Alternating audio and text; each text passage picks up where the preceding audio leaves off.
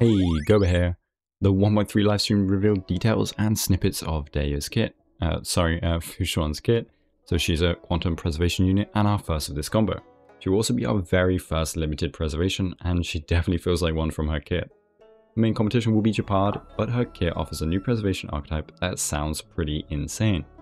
So let's see what was revealed and discuss her kit and how strong it sounds. We'll discuss builds and icons too, as well as team comps.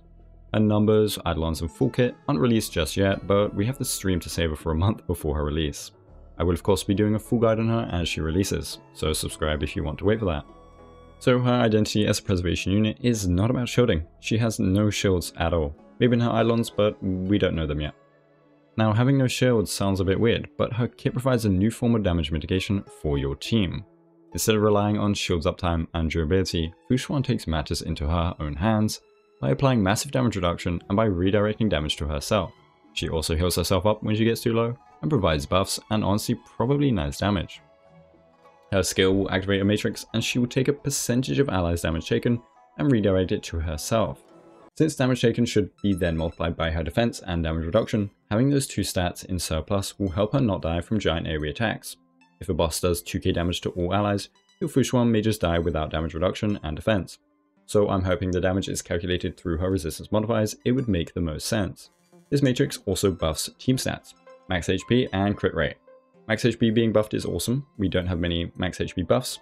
It could be awesome for example for Blade, but he won't be taking as much aggro with Fuxuan, and the damage reduction may hurt his ult damage output. Having harmony buffs on a preservation unit is a good way to keep them relevant. So her talent will apply team-wide damage reduction. This is very strong to have. It should also affect her since it's for the entire team, so this goes hand in hand with her team damage redirecting and will let her survive big bursts.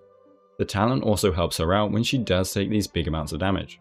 When she drops to low HP, she will restore her HP by basically 100% it looks like. So what this means is she can redirect damage whilst mitigating it for allies on top and for herself, and then heal it all back up when she takes too much. This sounds so cool and makes teams a little riskier, the trade-off of buffs and maybe some nice preservation damage.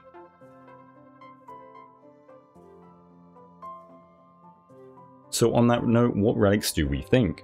Well, funnily enough, the Quantum set has always been paired with an underused and underrated set, the Wuthering of Snow set. This set coincidentally is good on Fuxuan. It provides damage reduction, which has always been nice for a 2-piece for weak allies. Slapping this on Fuxuan will probably work. A 2-piece option can of course be the HP 2-piece from Longevous Disciple, or for the pure unhinged Fuxuan enjoyers, Quantum set DPS Fuxuan may be fun as hell.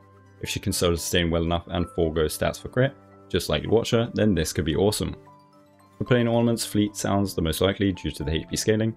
Broken Kill will also still be useful, to provide now crit rate and crit damage to the whole team.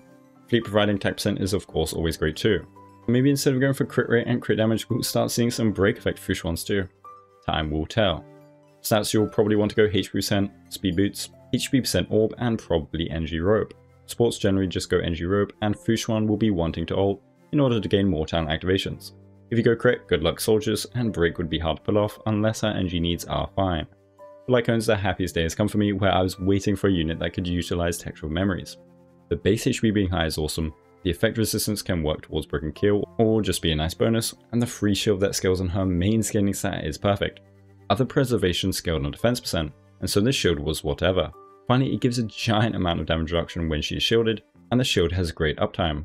We will have to test in game, but this should be her best in slot outside of her signature. So we first have On the Fall of a Neon being excellent for Dan Hung, and Texture of Memories being excellent for Fuxuan. It feels like her to light cones are just really nice to have. She does have a similar problem to Blade where we don't have many light cone options for her, because she doesn't scale on defense. But Texture of Memories is free, and Lando's Choice will probably also be excellent for her, with the aggro increase and the damage reduction again. For team compositions, we have of course the ultimate hype team everyone is banking on, and that is Mono Quantum. I think it will be excellent, and since Fuxuan should easily solo sustain, you Mono Quantum enjoyers should be happy. You can always wait for tests on release of course. Other team comps will just be her plop down as a solo sustain.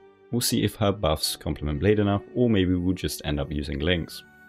Let me know below if you're pulling for her and what you plan to run on her and who with her. Thanks to all my members, thanks for watching, and have a good day.